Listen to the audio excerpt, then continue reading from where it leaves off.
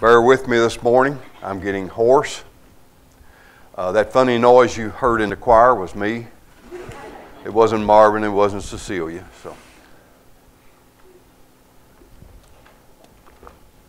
I think about Memorial Day and our remembering soldiers and others who have given their lives for this country. And how in the midst of battle, they marched on when they were told to. Of course, there were some who didn't, some who ran. Memorial Day started back after the Civil War, but we have others even before that who sacrificed their lives to get this nation started. And I think of all of them as marching forward, marching on, no matter the obstacles before them or the enemy before them. And if you look in the hymnal at this hymn, "Mine Eyes Have Seen the Glory," we have the words, "His truth is marching on, His day is marching on, our God is marching on, while God is marching on," and once again, our God is marching on. And folks, all of that is true. Our God has never stopped. He is always moving forward. He's always marching on. And His truth is to march on. God the Father, God the Son, and God the Holy Spirit, they are truth. And their truth has always been marching on and never retreating. And God has called His people from day one to march on and to never retreat. In the scripture today, the Lord calls Joshua to take up leadership of the Israelites and to lead them to march on into the promised land. Let's look at the first 5 verses again. The Lord is calling Joshua to lead His people to the land that He had promised them many years earlier. After the death of Moses, the Lord's servant, the Lord spoke to Joshua, son of Nun, who had served Moses. "Moses, my servant, is dead. Now you and all the people prepare to cross over the Jordan to the land I am giving the Israelites. I have given you every place where the sole of your foot treads, just as I promised Moses. Your territory will be from the wilderness and Lebanon to the great Euphrates River, and the land of the Hittites, and west to the Mediterranean Sea. No one will be able to stand against you as long as you live. I will be with you just as I was with Moses. I will not leave you or forsake you." Moses, of course, had died, and the Lord chose Joshua, Moses' assistant, to lead the Israelite people. And the Lord also told Joshua that He wanted him to lead His people into this new land that He was giving them, and that every place they set their foot within the boundaries that the Lord had set would be theirs. That was a promise. And the Lord said that as long as Joshua lives, there would be no one who would be able to stand against him. That he would be able to march on.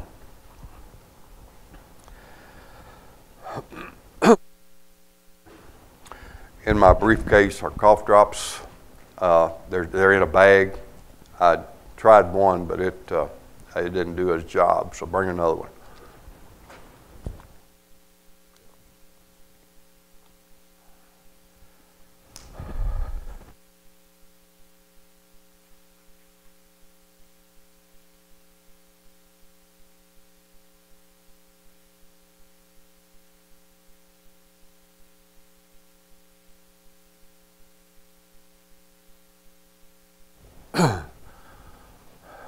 Joshua would be able to keep marching on because God was with him.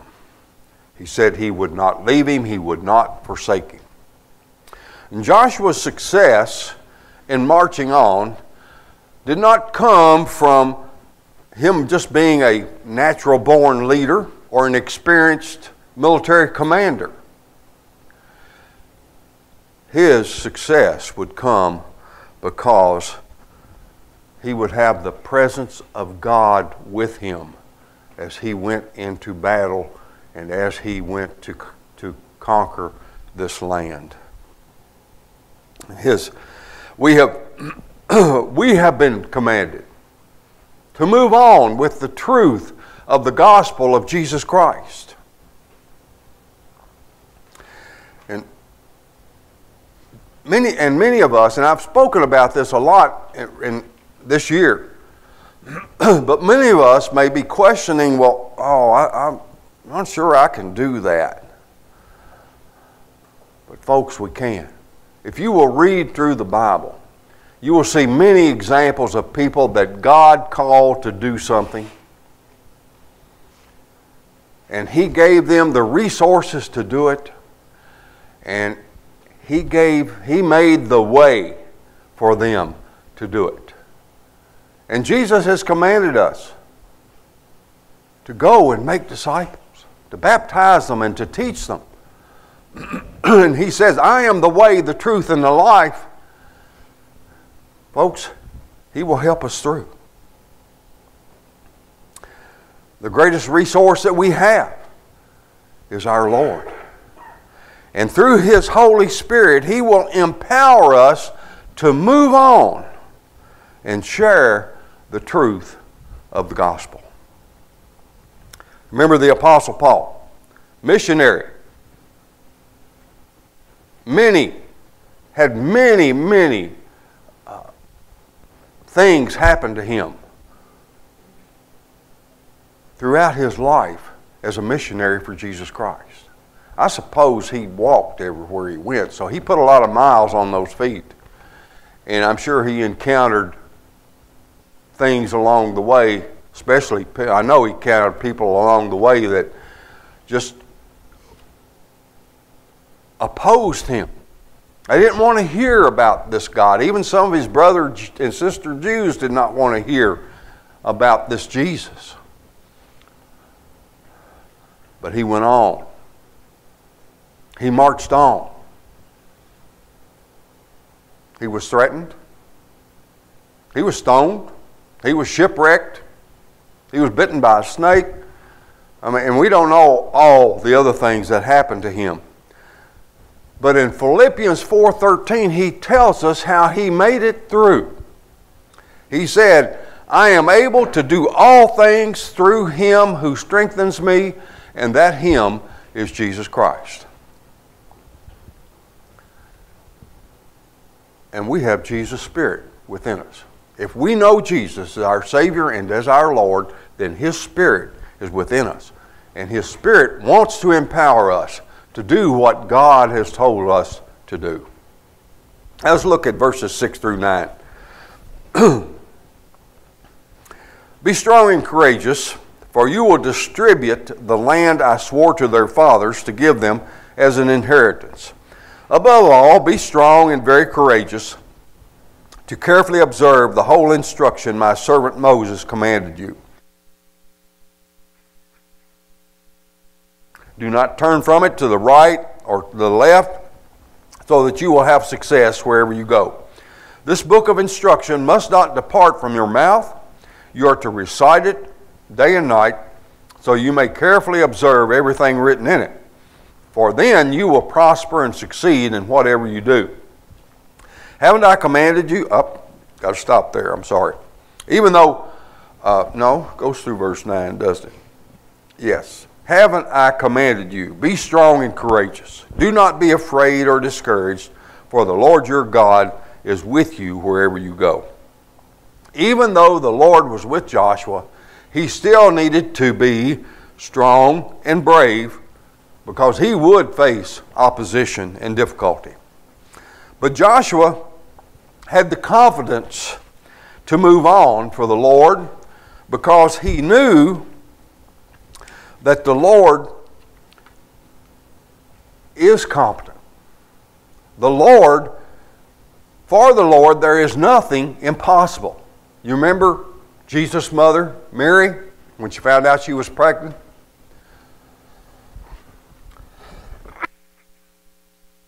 This is a nuisance, but bear with me. She said, nothing is impossible with God. Nothing is impossible with God. Joshua also knew that the Lord was trustworthy. He always fulfills His promises. And he knew that the Lord is dependable. When He says He will be with us, He will be with us. Joshua had confidence in instructions given to Moses. First 5 books of the Bible, or the law rather, that's in the first 5 books of the Bible. And Joshua obeyed them. As long as Joshua did not turn from the Lord's instructions, he would be successful. He was to meditate on those instructions, study them, and think about them. We read and we study and we think about what we've read and what we've studied in the Lord's Word, we learn just how competent and how dependable and how trustworthy our God is. His Word will come alive in our lives and help us to be strong and courageous and obedient. Verses 10 through 15. Then Joshua commanded the officers of the people, go through the camp and tell the people, get provisions ready for yourselves, for within 3 days you will be crossing the Jordan to go in and take possession of the land the Lord your God is giving you to inherit. Joshua said to the Reubenites, the Gadites, and half the tribe of Manasseh, remember what Moses, the Lord's servant, commanded you when he said, the Lord your God will give you rest and He will give you this land. Your wives, young children, and livestock may remain in the land Moses gave you on the side of the Jordan, but your fighting men must cross over in battle formation ahead of your brothers and help them until the Lord gives your brothers rest, as He has given you, and they too possess the land the Lord your God is giving them. You may then turn to the land of your inheritance and take possession of what Moses, the Lord's servant, gave you on the east side of the Jordan. Joshua gives orders for his officers to prepare the people to march on into the land of promise. The officers were to help the people, to make sure the people were well equipped to move on, and that all understood the plan and the responsibilities that they each would have. And these plans were about expectations and unity. Now, everyone has different expectations of what's important or what needs to be done. And some get their plans taken care of quickly before others do. But that does not excuse them from continuing to work with their other brothers and sisters in Christ to help them march on. Verses 16 and 17. They answered Joshua, everything you have commanded us we will do, and everywhere you send us we will go. We will obey you just as we obeyed Moses in everything, and may the Lord your God be with you as He was with Moses.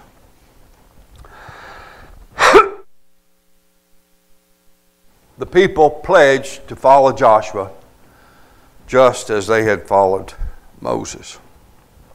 And they said, "May the Lord be with you." They were praying for Joshua as he led them. And these people were united. And we see here just how serious they were about this unity in verse 18. It says, "Anyone who rebels against your order and does not obey your words and all that you command him will be put to death. Above all, be strong and courageous." The Lord's people were ready to march on into that promised land with their God. Folks, our God is always marching on. But are we as His people always marching on? We're not to retreat. Matter of fact, we shouldn't even stop except to rest, because stopping, quitting, means we have retreated. We are, as a church, we are marching on in some areas. We've made some improvements to the building and to the grounds. Work continues. But when it comes to our purpose and our mission as a church, folks, we are falling way behind. We need help. We need new life. We need new energy. We need to get pumped up about our mission and our purpose for this church being here. 1825.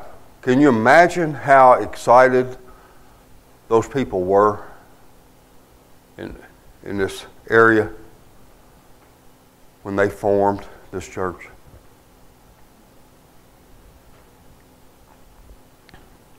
We need some excitement. I need some excitement. I need the Lord to give me new energy so that we can fulfill our purpose and mission.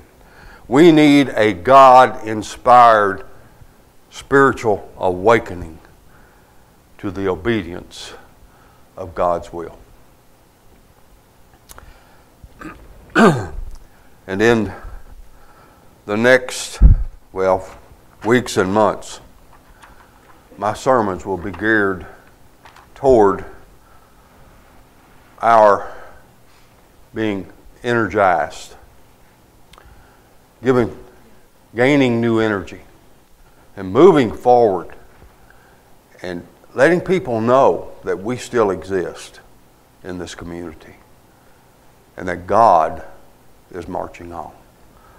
Let's pray.